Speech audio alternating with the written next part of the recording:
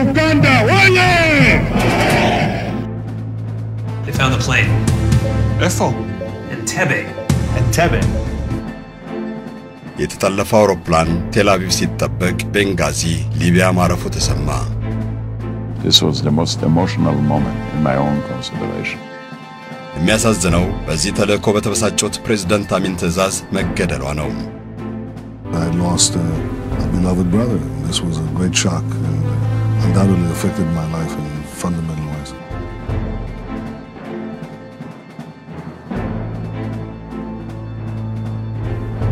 ዓለምን ያስደነቀው ታጋች የማስለቀቅ ተልእኮ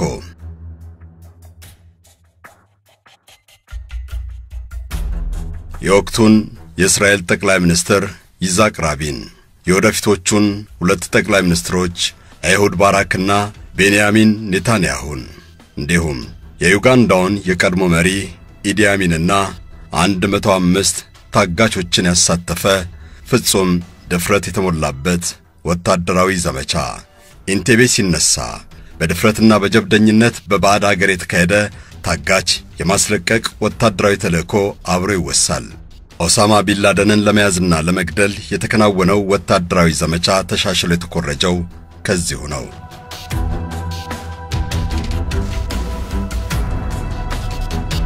ውድ የሳሎን ቲዩብ ተከታታዮች እንደምን ከረማችሁ? በዛሬው ተረካችን ባልደረባችን ጋዜጠኛ ቁምላቸው አበበ ኢማም ወይም ሞሼዳን በዓለማችን ወደር ስላልተገኘለት ታጋች የማስለቀቅ የእስራኤል ወታደራዊ ተልእኮ አሰናድቶልናል። እነሆ አብዱሰመድ መሐመድ አቀርበዋለሁ።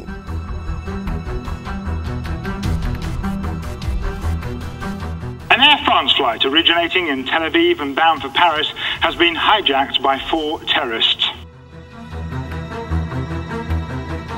ከተዋጣላቸው ታጋች የማስለቀቅ ተልእኮች ለዛውም አህጉር አቋርጦ ድንበር ተሻግሮና ከራዳር እይታ ለመሰወር 4023 ኪሎ ሜትር ርቀት ዝቅ ብሎ በመብረር የኢንቴቤን ወይም የዘመቻ ነጎድጓድን በእንግሊዘኛው ኦፕሬሽን thunderbolt ያህል የተሳካለት የለም ቢባል ማጋነን አይሆንም።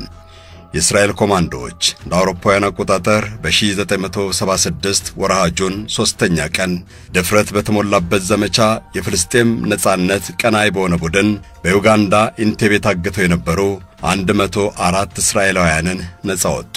እስከዛሬም በእስራኤላውያንም ሆነ በተቀረው ዓለም ታጋቾችን በማስለቀቅ የተዋጣለት ወታደራዊ ዘመቻ ተደርጎ ይወደሳል፣ ይሞካሻል። ይሁንና ለዚህ የበቃው ከመጋረጃው ጀርባ ብዙ ውዝግብ አልፎ ነው። በፖለቲካዊም ሆነ ወታደራዊ አመራሮች መካከል የተልእኮው ዕቅድም ሆነ አፈጻጸም ዱላ ቀረሽ ክርክር ተደርጎበታል። የስኬቱም ሚስጥር ይኸው ነው።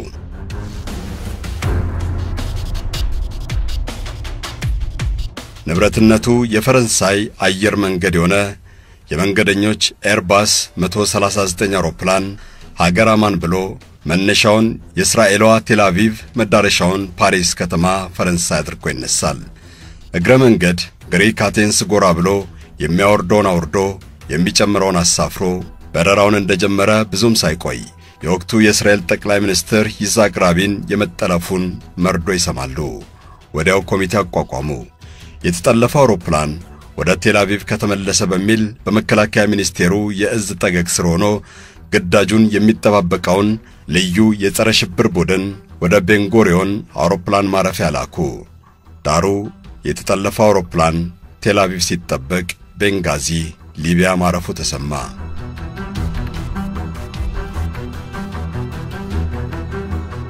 ቤንጋዚ ያረፈው አንዲት ነፍሰ ጡር ጽንስ ስላስወረዳት ሕክምና እንድታገኝ ነው። ኋላ እንደተሰማው ግን ተሳፋሪዋ ጭርሱኑ ነፍሰ ጡርም አልነበረች፣ የተዋጣላት ተዋናይ እንጂ።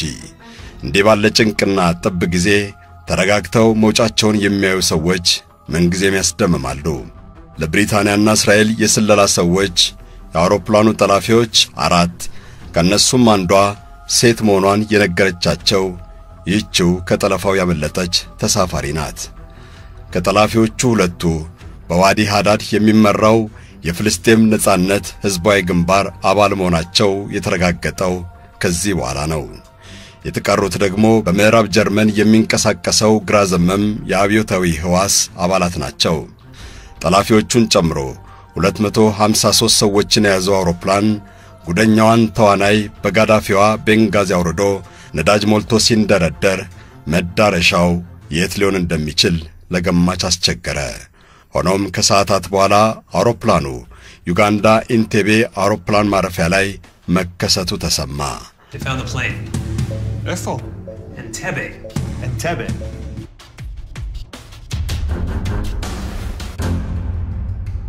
በዚያው ሲተባበቁ የነበሩ 3 የታጠቁ ፍልስጤማውያን ጠላፊዎችን ተቀላቀሉ። አወዛጋቢውና ፈላጭ ቆራጩ የወቅቱ የዩጋንዳ መሪ ኢዲ አሚን አበክረው ስለጠለፋው ከማወቃቸው ባሻገር በሴራውም ስለነበሩበት ጠላፊዎች በገዛ ሀገራቸው እንዳሉ ሁሉ በነጻነት ነበር የሚንቀሳቀሱት። ዩጋንዳ ወዬ!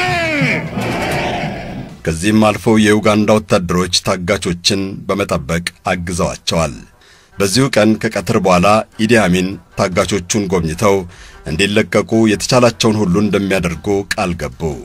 እናንተ ንጹሃን እንደሆናችሁ አውቃለሁ፣ ጥፋተኛው መንግስታችሁ ነው አሏቸው። የእሳቸውን እግር ተከትሎ ታጋቾች በሁለት ቡድኖች እንዲለዩ ተደረገ፣ እስራኤላውያንና የሌሎች አገሮች ዜጎች በሚል። ለነገሩ የሌሎች አገራት ዜግነት ያላቸው ጥብቅ የአይሁድ እምነት ተከታዮች የእስራኤላውያኑን ቡድን እንዲቀላቀሉ ነው የተደረገው። I jumped to the sky the minute I heard that the Germans are dividing the passengers between Jews and non-Jews. This was the most emotional moment in my own consideration. I said, my God, you're going to have a small Holocaust in this plane.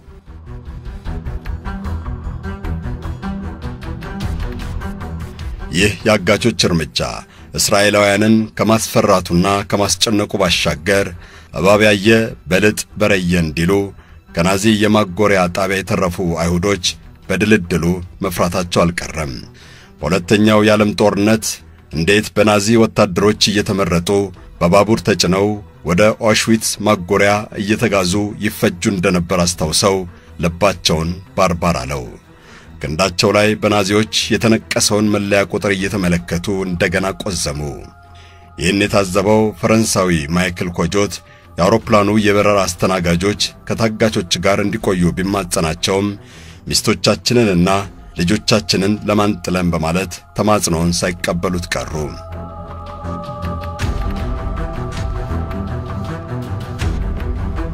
ከሁለትና 3 ሰዓታት በኋላ አጋቾች የእስራኤልን ፓስፖርት ከያዙት በስተቀር ለሰብአዊነት ሲሉ ሕፃናትን፣ ሴቶችን፣ አረጋውያንና አቅመ ደካሞችን በበነጋው ጧት እንደሚለቁ ገለጹ።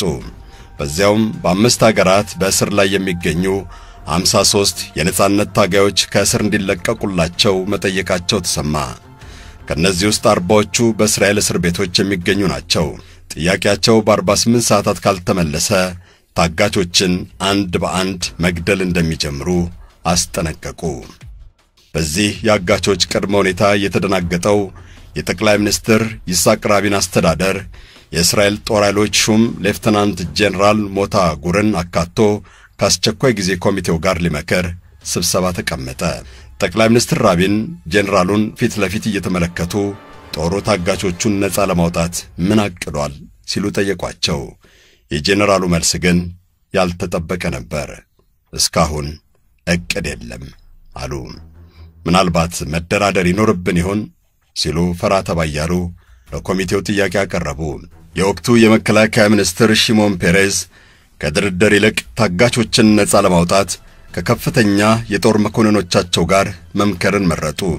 የእስራኤል አየር ኃይል አዛዥ ቤኒ ፔሌድስ 1000 አየር ወለዶችን ኢንቴቤ ላይ በፓራሹት በማውረድ ታጋቾችን ነፃ የማውጣት ሐሳብ አመጡ። ሌፍተናንት ጄኔራል ጉር ሊፈጸም የማይችል ሲሉ ሐሳቡን ውድቅ አደረጉት። ሆኖም የጠቅላይ ሚኒስትሩ ጥያቄ የተለያዩ ሐሳቦችን እንዲያፈልቁና አማራጮችን እንዲያዩ ማነሳሳቱ አልቀረም።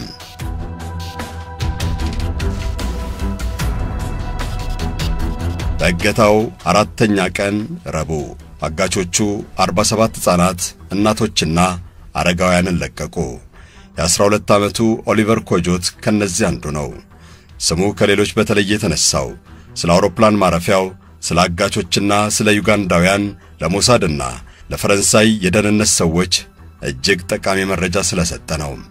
በአምስተኛው ቀን ሐሙስ የጦር ኃይሎች ኤታማዦር ሹሙ ጉር ታጋቾቹን ለማስለቀቅ የቀረቡላቸውን 3 እቅዶች ተግባራዊ ለማድረግ አዳጋች እንደሆኑ ለኮሚቴው አሳወቁ። የመጀመሪያው ቪክቶሪያ ሐይቅ አቅራቢያ የባህር ጥቃት በሰንዘርና ታጋቾችን ማስለቀቅ ነው። ሁለተኛው አየር ወለዶችን በፓራሹት በማውረድ ማጥቃት ነበር።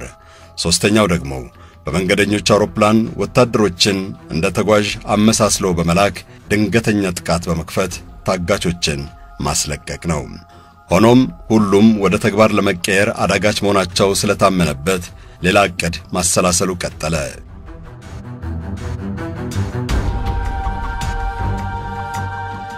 የዚህ ጊዜ ነው ጠቅላይ ሚኒስትሩ ከአጋቾች ጋር እንደራደር የሚለውን ሐሳብ ለካቢኔያቸው ያቀረቡት። ሆኖም የመከላከያ ሚኒስትሩ ፔሬዝ ከአሸባሪ ጋር መደራደር ሽብርንና እገታን ያበረታታል ሲሉ ተቃወሙ። ካቢኔው ሰፊ ውይይትና ክርክር ካደረገ በኋላ የጠቅላይ ሚኒስትሩን የንደራደር ሐሳብ ተቀበለ። ራቢን የምንደራደረው ጊዜ ለመግዛት ሳይሆን ዜጎቻችንን በሰላም ለማስለቀቅ ነው ሲሉ ካቢኔያቸውን አስገነዘቡ። እስራኤል ለመደራደር ዝግጁ መሆኗን በፈረንሳይ በኩል ለአጋቾች መልእክት አስተላለፈች። አጋቾቹ ያስቀመጡት ቀነ ገደብ ማለቂያ እየተቃረበ ሲመጣ የታጋቾች ፍርሃትና ጭንቀት ተባባሰ። የቀረችዋን እያንዳንዷን ደቂቃ እየቆጠሩ እያለ ነው አወዛጋቢው ኢዲ አሚን የምስራች ይዘው ወደ ታጋቾች የመጡት። ከአጋቾች ጋር በመነጋገር 100 እስራኤላዊ ያልሆኑ ታጋቾች እንደሚለቀቁና ያስቀመጡትን ቀነ ገደብም እስከ እሁድ ማራዘማቸውን ገለጹ። የሌሎች አገራት ዜጎች በውሳኔው ሲደሰቱ፣ ለእስራኤላውያን ግን ሌላ ጭንቅና ጥብ መጣ። እስራኤሎቹ ፕሬዝዳንት አሚን ከአጋቾቹ ጎን መሆናቸውን ስላረጋገጡ የድርድሩ ነገር የትም እንደማይደርስ ተገንዝበዋል። ለእስራኤል መከላከያ ሚኒስቴር ግን 3 ተጨማሪ ቀናት ታጋቾችን ለማስለቀቅ ያስቀመጠውን እቅድ በጥንቃቄ ለመገምገምና ደጋግሞ ለመከለስ እድል የሚሰጡ ነበሩ።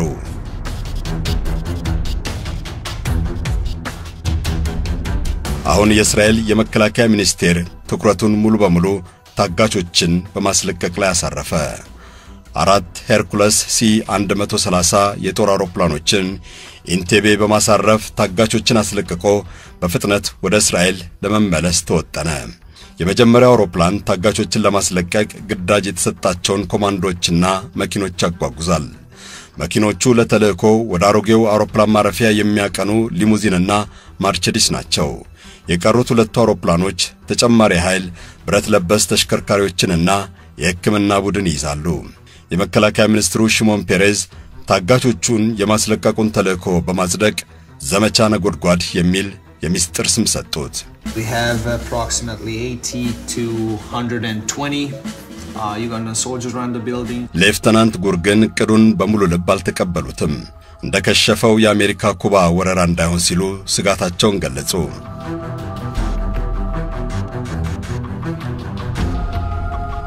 ዝግጅቱ ውስጡን በሚስጥር ቀጠለ። ይህን ከባድና አደገኛ ግዳጅ ሌተናል ኮሎኔል ዮናታን ኔታንያሁ እንዲመሩ ተወሰነ።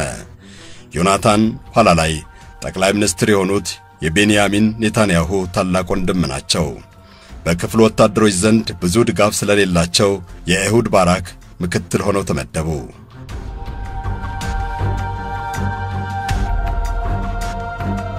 በስድስተኛው ቀን አርብ በሁለተኛ ዙር የተለቀቁት ታጋቾች ፈረንሳይ ፓሪስ ገቡ። ከነዚህ ውስጥ በመጀመሪያው ዙር የተለቀቀውና ጠቃሚ መረጃ የሰጠው የ12 ዓመቱ ብላቴና ኦሊቨር አባት ማይክል ኮጆት ይገኙበታል። እሳቸውም እንደ ልጃቸው ጠቃሚ መረጃዎችን ለእስራኤሉ የስለላ ድርጅት ሞሳድና ለፈረንሳይ ደህንነት ሰጥተዋል።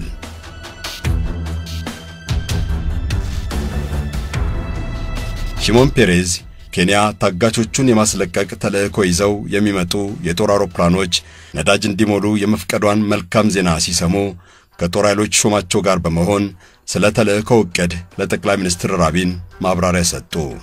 ሆኖም ጠቅላይ ሚኒስትር ይስሐቅ ራቢን በዕቅዱ አላመኑም። የመከላከያ ሚኒስቴር መስሪያ ቤቱን የደህንነት መረጃም አጥጋቢ ሆኖ አላገኙትም።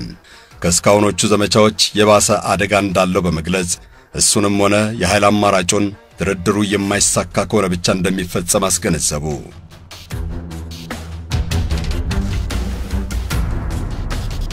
ታጋቾችን ለማስለቀቅ ግዳጅ የተሰጠው የኮማንዶ ቡድን ልምምዱን አጧጡፏል። የቡድኑ አዛዥ ኤሁድ ባራክ ለግዳጅ የሚበሩት የጦር አውሮፕላኖች ነዳጅ የሚሞሉበትን ሁኔታ ለማመቻቸት ወደ ኬንያ ቀድመው በረዋል።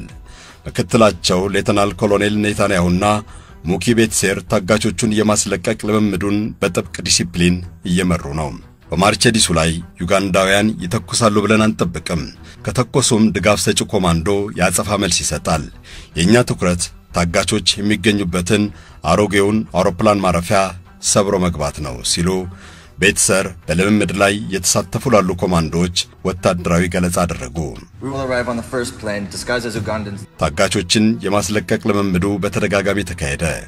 እያንዳንዱ እንቅስቃሴና አፈጻጸም በተቀመጠለት የጊዜ ሰሌዳ መሰረት መጠናቀቁ በተደጋጋሚ ተረጋገጠ። ከዚህ በኋላ ነው ግዳጁ ሊሳካ እንደሚችል ለመከላከያ ሚኒስትር ሺሞን ፔሬዝ የተነገራቸው። ሆኖም አንዳንድ የግዳጅ ቡድኑ የበታች መኮንኖች በዘመቻው ዕቅድ መሳካት ላይ እምነት ስላልነበራቸው የከፋ ውድቀት እንዳያስከትል ሚኒስትሮች ዘመቻውን እንዲያስቆሙት እስከ መጠየቅ ደርሰው ነበር። መኮንኖቹ በዚህም አላቆሙ። ለግዳጁ ምክትል አዛዥ ሌተናል ኮሎኔል ኔታንያሁ ስጋታቸውን ገለጹላቸው። በዚህ የተበሳጩት ኔታንያሁ ከግዳጅ አንድ ባንድ ቀነሷቸው።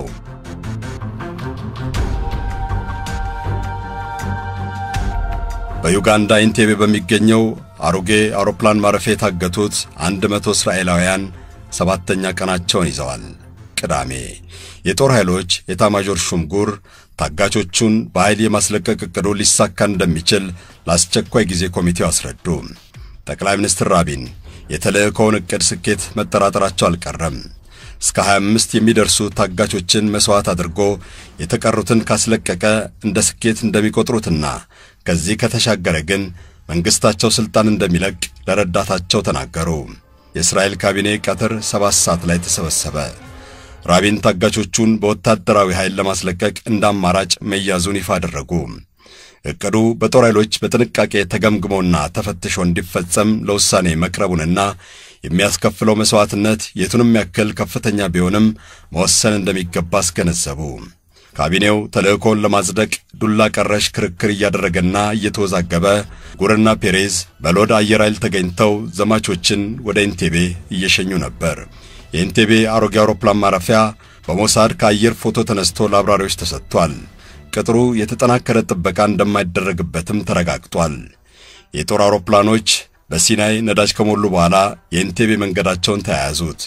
ከራዳር እይታ ለመሰወር ዝቅ ብለው ነበር የሚበሩት። ለ20 ደቂቃ ያክል እንደበረሩ ካቢኔው ተልእኮውን እንዳጸደቀ ሰሙ። የዩጋንዳው መሪ ኢዲ አሚን ለአፍሪካ አንድነት የመሪዎች ጉባኤ ሞሪሸስ ስለሚገኙ ይህን መልካም አጋጣሚ እስራኤሎች ሊጠቀሙበት ወስነዋል። እሳቸው የተመለሱ በማስመሰል ጥቁር ማርቼዲሳቸውንና አጃቢ ላንድሮቨራቸውን አስከትለው ታጋቾች ወደሚገኙበት የኢንቴቤ አሮጌ አውሮፕላን ማረፊያ ሰተት ብሎ በመግባት ታጋቾችን ማስለቀቅ ነው እቅዱ።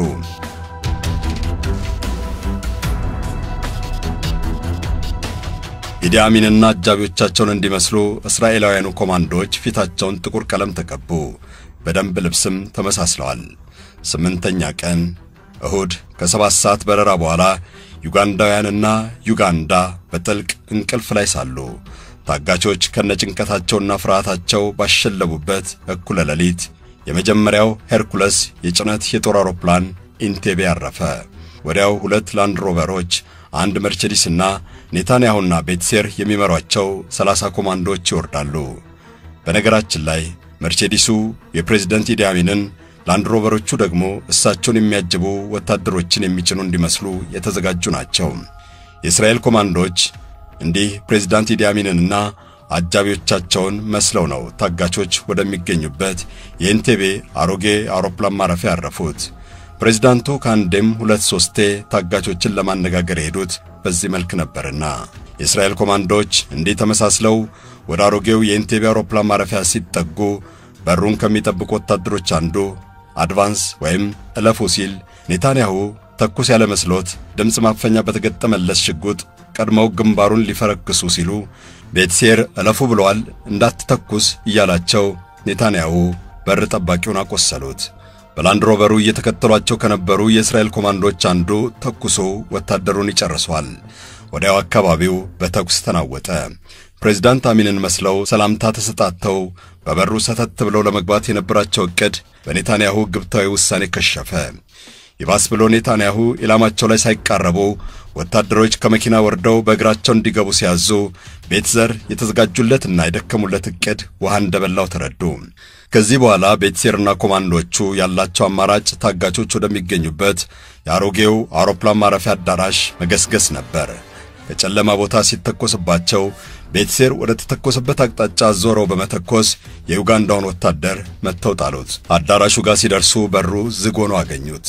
ቤትሴርና ኮማንዶች ወደ አዳራሹ የሚያስገባ ሌላ በር ፍለጋቸውን ቀጠሉ።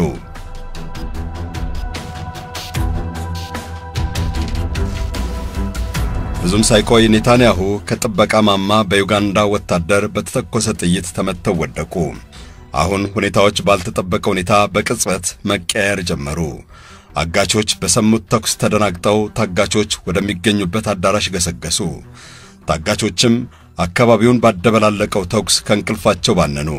ከኮማንዶዎቹ አንዱ ጀርመናዊው አጋች ዊልፍሬድ ቦዝ አፈሙዙን ወደ እነሱ ሲያዞር ተመለከተ። ሆኖም ዊልፍሬድ ክላሹን እንደደገነ ታጋቾቹ ወደ ሌላ ክፍል እንዲገቡ ጮኸባቸው። ብዙም ሳይቆይ ወደ ኮማንዶዎቹ ቦምብ ወረወረ። ወለል ላይ ተንደባሎም መተኮስ ጀመረ። ለትንሽ ከጥይት ያመለጠው ኮማንዶ ተኩሶ ግንባሩን መታው። ወዲያው ቤትሴርን ጨምሮ 4 ኮማንዶዎች ታጋቾች ወደሚገኙበት አዳራሽ በመግባት 3 ታጋቾችን ገደሉ። በተባራሪ ጥይት 3 ታጋቾች ቆሰሉ። ሌሎች ኮማንዶዎች 3 የፍልስጤም አጋቾችንና ከፊት ለፊት ያገኙትን የዩጋንዳ ወታደር ጣሉ። በ6 ደቂቃ ውስጥ አሮጌውን አውሮፕላን ማረፊያ ተቆጣጠሩት። የታጋቾቹን ደህንነትም አረጋገጡ። በ3ቱ የጦር አውሮፕላኖች የመጡት ኮማንዶዎች የአውሮፕላን ማረፊያውን እንደተቆጣጠሩ ቀሪዎቹ በፍጥነት ታጋቾቹን ወደ 4ኛው ሄርኩለስ ወሰዱ። በ51 ደቂቃ ታጋቾች ነፃ ወጥተው ወደ ናይሮቢ በረሩ።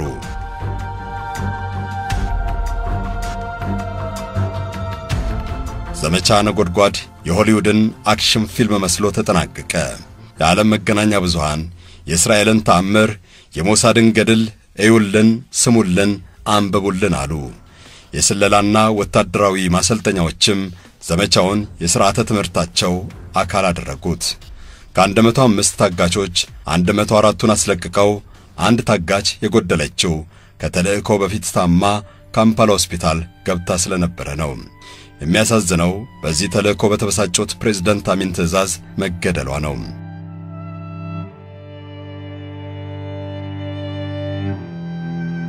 ታጋቾች ቤንጎሪዮን አውሮፕላን ማረፊያ ሲደርሱ ዘመዶቻቸውና ሕዝቡ በእልልታና በሆታ ተቀበሏቸው። የእስራኤሉ ጠቅላይ ሚኒስትር ራቢን ተልእኮውን ድፍረት የተሞላበት አቅም የተገለጠበትና የተዋጣለት ሲሉ ገለጹት። ለእስራኤል መከላከያ ሚኒስቴር ደግሞ ዘርፈ ብዙ ድል ያጎናጸፈ ነበር ሲሉም አሞግሰውታል። ተልእኮውም ግዳጅ ላይ በተሰዋው ዮናታን መጠሪያ ተሰየመ። የዮናታን ዘመቻ ተባለ። I lost a beloved brother. This was a great shock and undoubtedly affected my life in fundamental ways.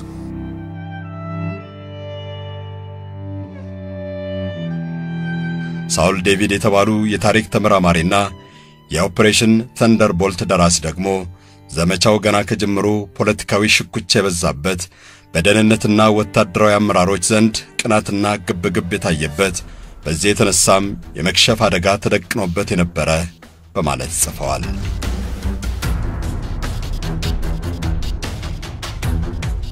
የሳምንት ሰው ይበለን። አሜን።